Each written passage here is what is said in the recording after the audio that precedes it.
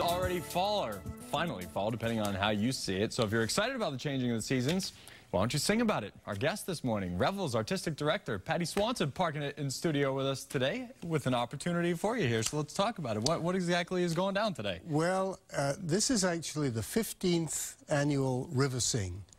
We started off on the other side of the river, down by the Weeks Footbridge, and we've been doing it there for quite a while. This year we decided to come across the river to your side. Welcome. And to do it in the newly renovated Christian Herder Park Amphitheater. Very nice. Which is a beautiful spot. It really is, right along the water, as you were saying. Right, and I'm not sure too many people know about it. Yeah, it was news to me, in fact. Yeah, so I appreciate you bringing the heads up there. So what exactly, describe what we're going to see later today. What you're going to see, well, participate in, I hope. Around about 5 o'clock, we're going to have a lot of family activities. There's a slack rope walker, there's opportunity for kids to make little lanterns. We'll have face painting, that sort of thing. And then we have a honk band, Dirty Water Brass Band, and we have Marcos Santos and his Brazilian drummers, and they will sort of face off and play a little bit. It's a battle of the bands, if you will. Kind of, yeah, one after another. And then we have a big procession in which we have sort of giant puppets.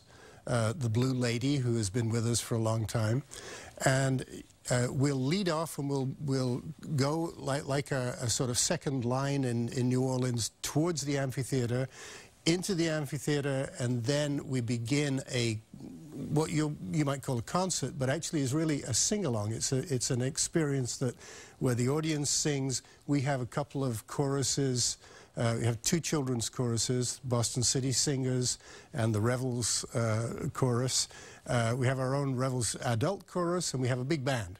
Very nice, but an interactive experience. Interactive, and you'll have all the words written in the program. That was my first question. Absolutely. What if you don't know? What if you don't know? All right, very absolutely. Nice. Everyone, make sure you warm up the pipes if you're going to be. That's right. Going there. Did I also see something about a beer garden? Is that also? There's a beer garden right next door. That's right. Nice. It's the Owl's Nest.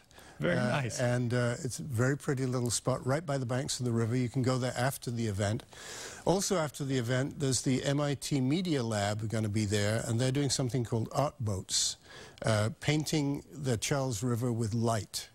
Quite the way to welcome the new season. Yeah. It's a high-tech innovation, but it involves giving kids controls of radio-controlled boats with lights on, etc., etc. Heck of a way to start a Saturday. Definitely appreciate you coming through. And, of course, for more information, just go to cbsboston.com. That is going to be an experience tonight. It's going to be fun. 15th annual, too. Much appreciate it.